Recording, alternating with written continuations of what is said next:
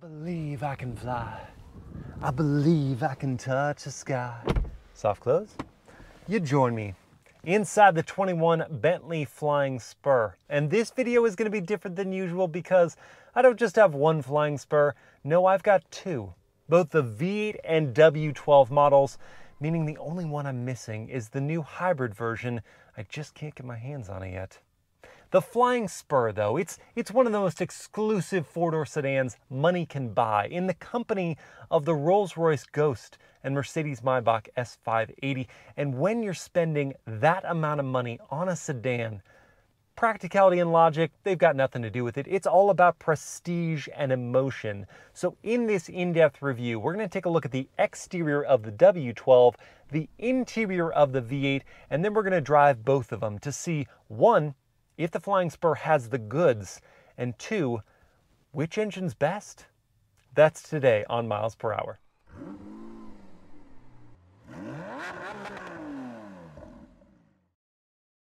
And there it is, the 21 Bentley Flying Spur. Starting things off with the W12 model here, clad in ice metallic paint. For an extra $6,200, you get this candy coat of white with a luscious metallic flake on the paint surface. This vehicle also has 3 of Bentley's specification packs, the least expensive of which is the black line that, as the name suggests, gives you a lot of gloss black details, like for the grille, the flying B, the center line, headlight bezels, lower bumper treatment, B side garnish, window trim, door handles, side accents, taillight bezels, and a couple other details at the rear. We also have the Mulsanne specification for $14,000+. It's seen as these 22-inch blacked out wheels on the exterior and a lot more niceties inside the car. These wheels are wrapped in Pirelli P0 tires, 275 section front, 315 section rear. The red painted brake calipers are an option as well. 16.5-inch front rotors and 15-inch rear rotors are standard on this Flying Spur W12. And finally, we have the styling specification, which just means carbon fiber. So you get a carbon fiber front splitter, side sill, and rear diffuser plus rear lip spoiler. Spotting that W12 badge means we're looking at the big boy. And what do we think of the white on black? I know it's very in right now, but I wonder how it's going to age. And I personally would choose one of Bentley's other spectacular exterior colors. They've got an alpine green or a Moroccan blue, both with a cream colored interior. That's me right there. But the white on black definitely gets attention, so if that's what you're going for, this works. But I mean, the vehicle itself gets attention. It's huge. It's 17 feet long. I didn't really appreciate how long the sedan was until I tried to park it in my garage, where 3-row SUVs fit, no problem. This one, couldn't close the door. It's just huge. And it reminds me of, I don't know why, but the League of Extraordinary Gentlemen's car. Okay, I know why, because that thing was so grand and so powerful, and that's what this car is. It's a monster. Under the hood, on the exterior, it just looks like, hey, I made it. I win in life. You work for me. But it's not just garish, it's elegant, and I think would be more so in a different exterior specification. Do you like the white and black? Let me know in the comments, I'm just curious. At the rear, we've got more blacked out details, including for the oval exhaust ports, the carbon fiber of the styling spec, Bentley spelled out here on the trunk, the Flying B badge in metal, and this is how you open the trunk. You press that B. The carbon fiber of the lip spoiler, strong crease here around the rump going to that rear door, and then kind of picks up with this strong crease going towards the headlights. It's a power move, right? This car. I dig it. Let's check out that interior now. But in fact, let's not look at the interior of the W12. No, let's look at the interior of this V8 First Edition model. The First Edition package is a whopping $55,000 over the standard V8, but I think it might be worth it, as we'll see. And it's not just for these badges or for the metal fuel filler cap, which I do love, that you get with the First Edition. No, a lot of that money is well spent on the interior, not on this exterior. This exterior color is called White Sand Metallic. It costs more money than that Ice Metallic of the W12, and I don't care what you call it, it's champagne. I can't get excited about a champagne colored car. I can, however, get very excited about this interior. Ooh, hey, did I say cream interior before? I would love that. Well, they got it. They call it linen, and the duotone of Brunel, which I call navy. And I love navy leather. So you get two in one, yes please. The duotone leather is part of that First Edition, as is the available duotone veneer. And I much prefer this veneer to the piano black, which we know how I feel about piano black, of that W12's interior. This one is pretty spectacular. You get this ash on what they call grand black. I would have gone all the way with either the ash or the open pore koa wood, which Bentley makes available. That would be so good. But this is still very pleasing to the eye. And this 3D effect to the door panel with this leather that is so exquisite. Here's the process for Bentley in choosing their leather. They have a particular herd that they raise in Northern Europe because the colder climate means fewer flies, fewer bugs, and therefore fewer bites that would otherwise tarnish the quality of the leather. They then hand select the hides from that herd, and that's how they make it to the car. That's why it feels so good. So good. And look at these, the cutouts in the leather for the speakers. It's a 19 speaker name sound system, 2200 watts, $8,800.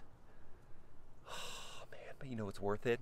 As is this headliner, because Bentley didn't just do the microfiber suede thing that all luxury brands do. They went full leather for the headliner, down the pillars.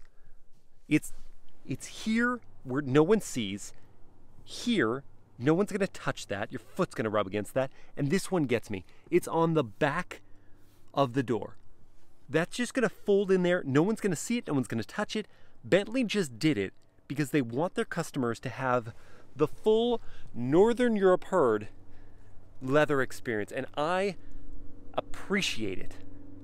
I also appreciate when they use metal in places where you would expect metal, like on the door handle.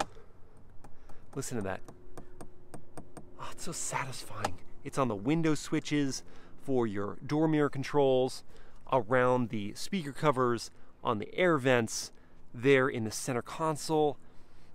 These things, the leather and the metals and the woods, add up.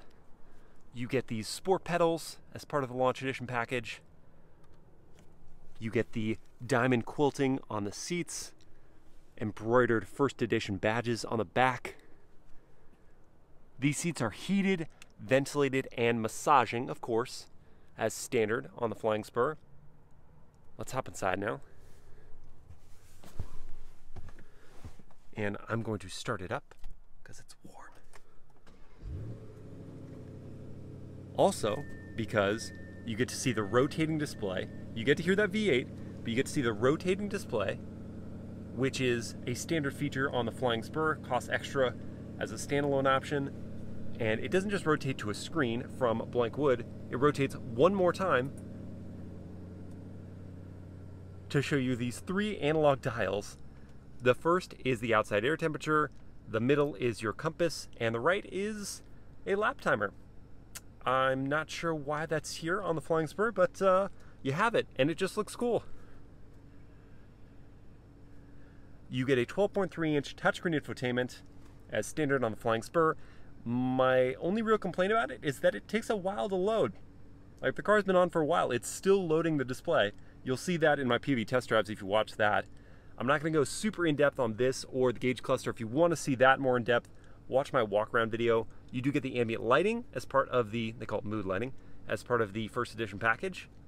These tiles you can adjust. You have your navigation system, of course, that's standard. Apple CarPlay and Android Auto are standard. You do have to plug in, and they are regular USB-A ports, not USB-Cs. Got 2 of them here.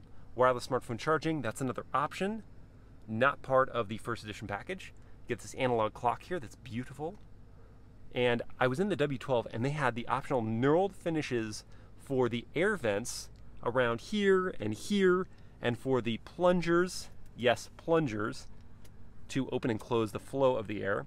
And that was pretty awesome. It was pretty cool. Next level stuff. You do get knurled finishes for the temperature controls down here. Here, your seat heating and cooling. This is all that metal stuff I'm talking about.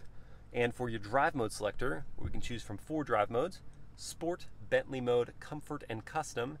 And turning this feels so satisfying. There's a nice click, a notch when you change the drive mode. The gear selector looks and feels substantial in the hand with that leather strip and the metal. You press down on the B to move forward into reverse or back into drive. One more click back takes you to manual mode. Yes, the Flying Spur has manual mode with these metal paddles on the steering wheel back that do have texture just to make them more special. Your surround view camera system is here. Front and rear views with grid lines for trajectory. Side view, super wide front and rear view. Bird's eye view, very important not to scratch those 22-inch Mulsanne spec wheels, and you can clean the camera system at any time with that button. Oh, and it is thorough. That's spotless. Looking back in front of the driver, I'm going to close up the door, show you the soft close. You shouldn't slam a door in a Bentley. And in front of the driver, we've got a digital gauge cluster. It's kind of old Audi tech here, and it works. It's not quite the visual impact I would perhaps expect at this price point. But you can change up the views. You can have map take over the center and right dial. Reconfigure it as you please.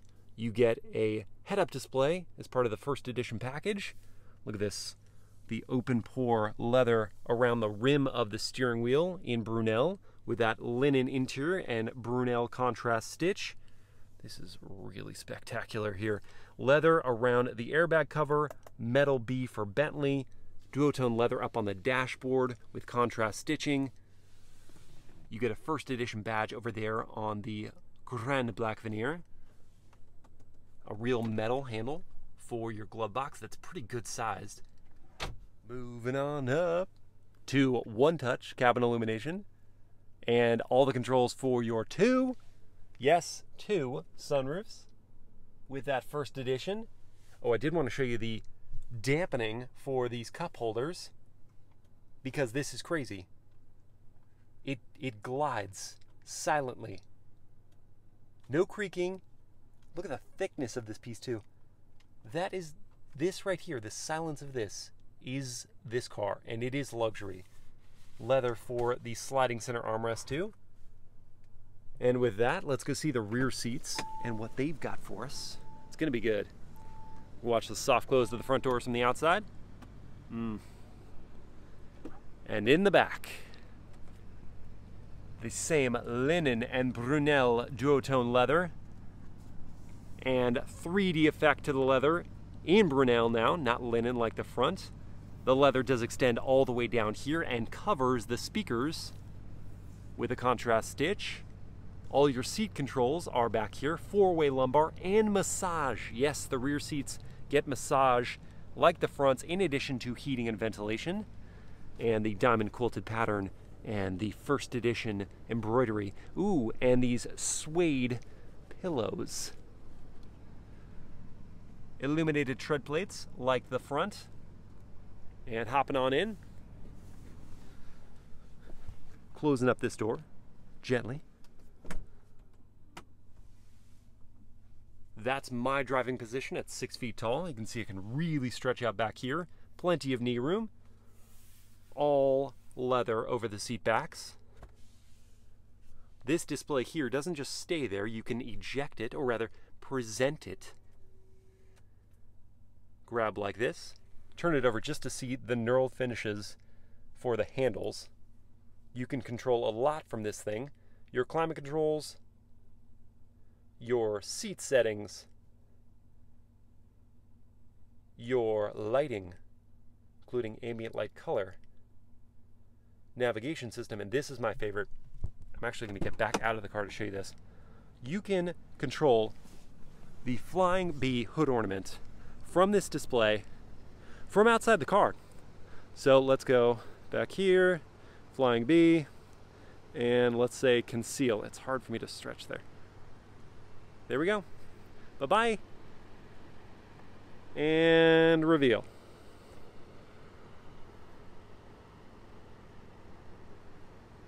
Yeah, it's a party trick, but it's just awesome. And I would do this for all my friends. I would have so many because I'd be so rich. When you're done with it, you can just slide it back in here. Wait, but one more trick to show before we move on. The blinds, which you can open or close all at one time to just hide in the back of your Flying Spur.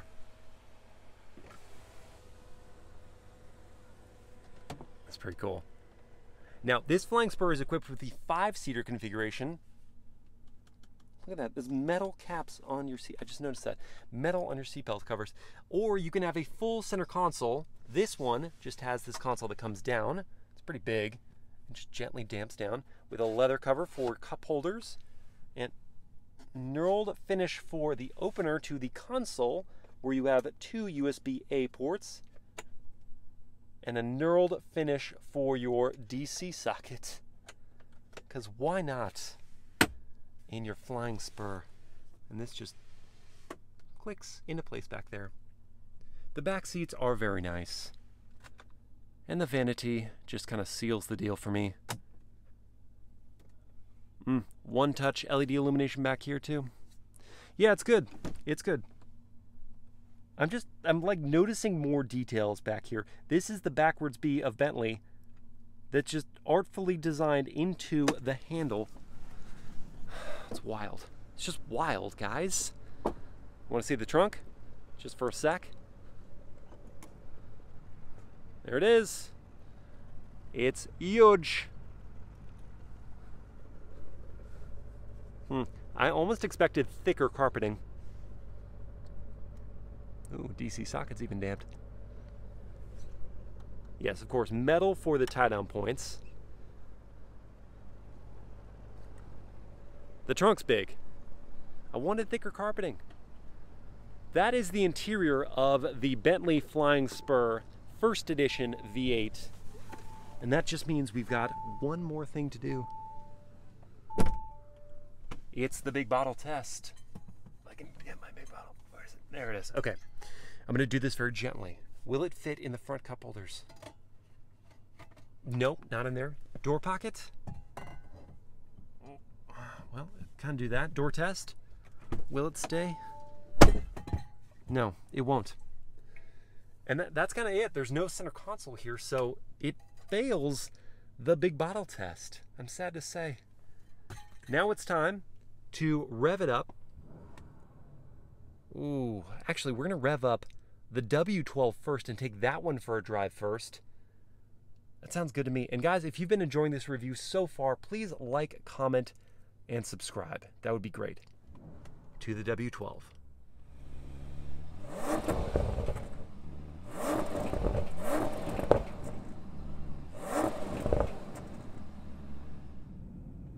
Well, you know we got to do a launch control, even though there is no launch control system. I'm going to go to sport mode and then just put my foot down and see what happens.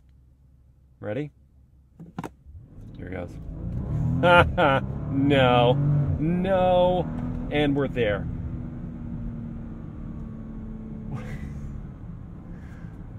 That was the most unremarkable and yet astonishing launch I may have ever done.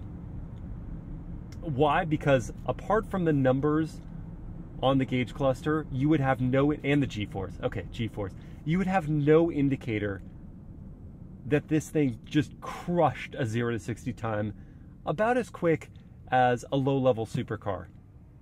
0 to 60, 3.6 seconds says Bentley. Car and Driver got low 3 seconds. I feel like that was low 3 seconds. That was absurd. And so quiet. And so Bentley. The cabin insulation, the W12 engine almost like yawning its way to 60. I'm going to take it out of sport mode because we don't need that anymore. Bentley mode. That sounds about right for this car. Just threw me forward in the gentlest way possible. No hesitation from that twin turbo engine, no slip at all from those tires. 315 section rear rubber really helps, and an all-wheel drive system certainly helps to quell the chaos of 626 horsepower and 664 pound-feet of torque from a 6-liter twin-turbocharged W12 engine, basically two V6s just patched up together. I am floored by just how effortless it made that feel. And now we're just cruising. The seat just cosseting me. The suspension just smoothing out all the road's undulations. Let's see how this turning radius is. Forget. Oh yeah. You can basically feel the rear wheels turning in the opposite direction of the front, the rear wheel steering system at play here, to make a 17-foot long car turn like that. I love that technology. I know it's on other vehicles, but it's so good to use it here. Oh, I'm at ease. And usually, I get giddy after doing launches like that. Doesn't matter how many times I do it. I get giddy when I'm doing a low 3-second launch. But in this car, I'm just like instantly back at calm. The tension in my shoulders is gone. There is, of course, a lot at play here to make me feel so at ease. We have the big displacement, high displacement engine that just gets to be lazy all the time. An excellent 8-speed automatic gearbox that gently transitions between gears. The ride quality from this adaptive suspension with a blanketing of air suspension on top of that, as I've experienced, is effectively like a game of whack-a-mole, because you see a bump come up and it just pummels it back down like, you will not disturb these passengers. It's not going to happen today. You've got that. You've got the incredible cabin insulation. All these just meld together into this tranquil driving experience that I guess we'll have to see if the V8 can match. Obviously, it'll have 3 out of 4 of those components, but will the engine be as smooth? That's what I want to find out. But first, we got to see how this thing handles.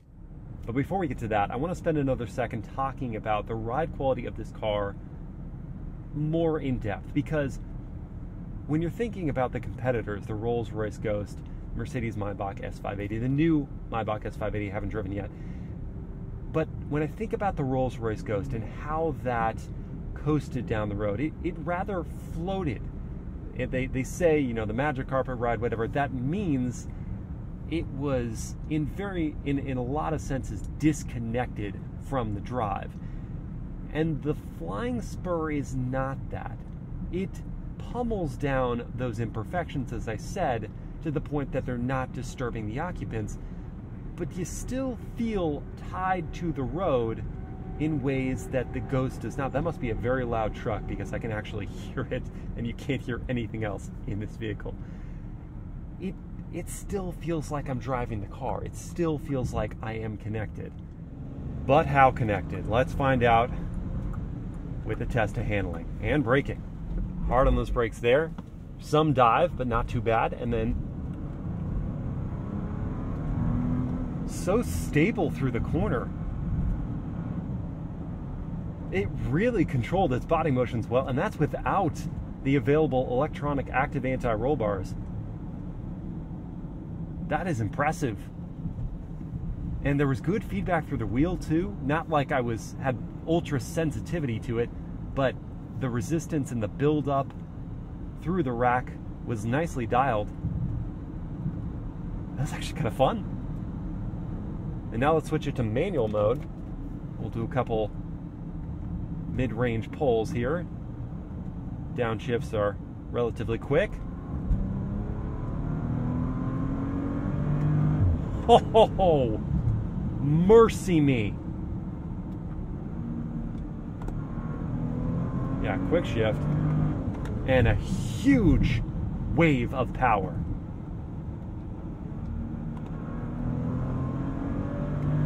There you can hear those twin turbos. Wow. That is a force right there. Alright, so it can handle, and we know it can blast off, so that's what you get with the W12, huh? Well, we're going to have to see where that V8 chimes in. We are going to have less weight, and most likely a throw to your soundtrack. But let's switch on over, rev it out, see what happens.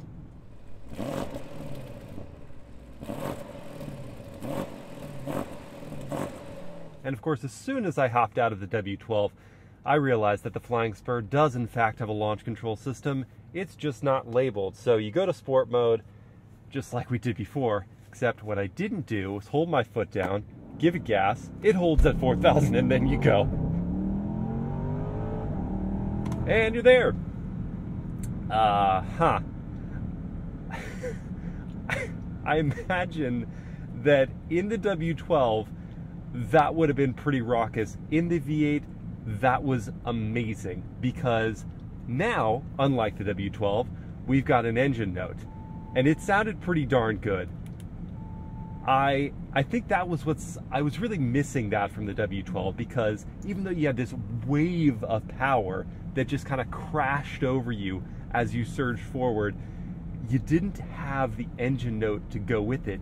Now with that 4-liter twin-turbo V8, as you are blistering forward, and honestly, I'm going to say that with launch control, this was just as quick as that W12 without launch control, though with launch control, the W12, I'm certain, would have been quicker. I think this car, Bentley says 4.0 seconds to 60. Independent tests have seen quicker. That feels like it. 4-liter twin-turbo V8 makes 542 horsepower and 568 pound-feet of torque. It feels every bit of it. And with the V8, you're losing out on 220 pounds compared to the W12. And it's not just 220 pounds off the car in general, it's 220 pounds off the nose. So that means here, there is noticeably less front-end dive, and the rear end doesn't over-lighten as it comes into the corner, so I can put the power down more stably. Is that a word? Stably? I don't know, but it's what I'm feeling. And now in the same spot as I did it for the W12, we'll go into manual mode and see the mid-range power. Oh. Whoa. Wow. Wow. I mean, it could just be the noise that makes me feel like it's just as fast as the W12. It probably is, all right? The W12 just on paper making that much more power, but this is tremendous thrust. I expected, especially on an uphill like that, to feel more of a difference in the mid-range pack, but this doesn't feel like it gives much, if anything, up to the W12. And I mean, just to test a theory here, let's go back to Bentley. Let's go to comfort mode, one more. I felt like as I've been driving the V8 around, that there wasn't the sizable difference that I expected that come with 4 additional cylinders in terms of the smoothness of the operation of the engine. It feels like it's the same car. That's a feat. That is a feat.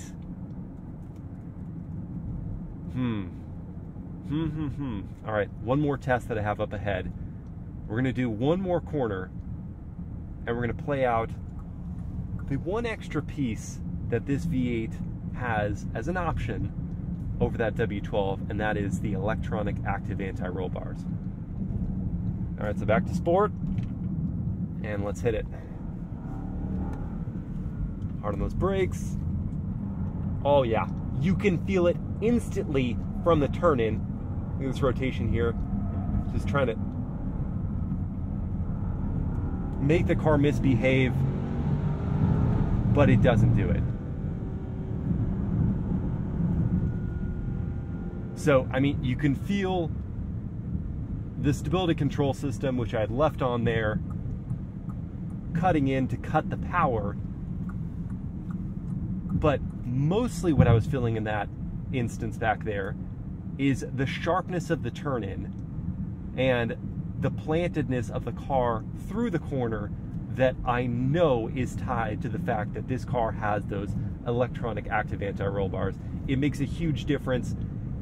And the fact that I'm without that extra weight of the W12, it just makes it that much more enjoyable to do things like that. Here on the highway, where you are most likely going to spend a lot of your time behind the wheel of the Flying Spur, it doesn't really matter, V8 or W12. Smooth ride, great cabin insulation, some available active safety features like adaptive cruise control and lane keep assist, both which work fine, neither of being the most cutting edge technologies. It's not a perfect lane centering system as an example, but they're there, and they make this this vehicle, which is already lending itself with the comfort and the power to being a great Grand Tour, even more enjoyable with those safety technologies. But now let's get into it. Do you want the V8? Do you want the W12? The price differential is $22,000, which if you're spending around $200,000 on a car, that's a rounding error to you. You don't really care. It's more like, which do you prefer? And I'll tell you this, if you're going to be spending a lot of your time behind the wheel and you like the sound of the V8, I don't think it's worth the 22 grand for the W12. I understand it's a prestige thing. You got the big boy, and there is a bit of extra smoothness from that W12, and there is a little extra sense of just raw power. That, again, that's swelling up. So I'm going to say V8 for me. Turning our attention to the competitors, we've got the new Rolls-Royce Ghost, and it's price-wise not even in the same ballpark. It's more than $100,000 more expensive than the W12. It's $332,000 to start. And what you're getting from that is a level of elitism even beyond the Flying Spur, which is, it's hard to imagine if you've never been in the two cars and you've never kind of just looked at how people look at the car, but it's just another transcending level of authority. On top of that, it's Rolls-Royce's magic carpet ride quality, and I can't believe we're going to hit a bunch of traffic right now. It's Rolls-Royce's magic carpet ride quality, which is just unparalleled. You are floating everywhere you go. That stands for something. The power in that car is 563 horsepower. It's between the V8 power and the W12 power. Top speed's limited to 155 in that car. I didn't mention the top speed in the V8 is 198 miles per hour. The top speed in the W12 is 207. It is the fastest production sedan you can buy right now, even beating out the Charger Hellcat Red-Eye at like 205. That's nuts. The Rolls-Royce is incredible. It's a ride quality machine. It is, in my opinion, worth the money if you're going to spend a lot of your time in the back seat. Let's think about another competitor now. One I haven't driven in the Maybach specific version, the new Mercedes-Maybach S580 and S680. The 580 is more rival to the V8 in terms of power and price at like $185,000. The S680 is more a rival of the W12 in terms of price and power and performance. not having driven the Maybach version, but having driven the regular S-Class, I can tell you this. The technology in that car is just going to blow away anything that Bentley or Rolls-Royce is going to put out there. The ride quality is really very good. The performance is also really very good.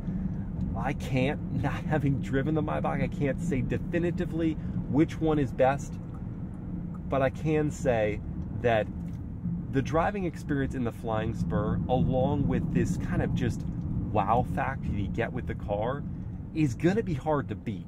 It's hard to imagine that this vehicle could actually reward a driver when you look at it and you look at the specs, and then you get a ride in it and you feel like, man, this is incredibly comfortable, but it's actually kind of fun to drive. It's fun to drive. And it delivers the luxury. And it delivers the look in the right color combo.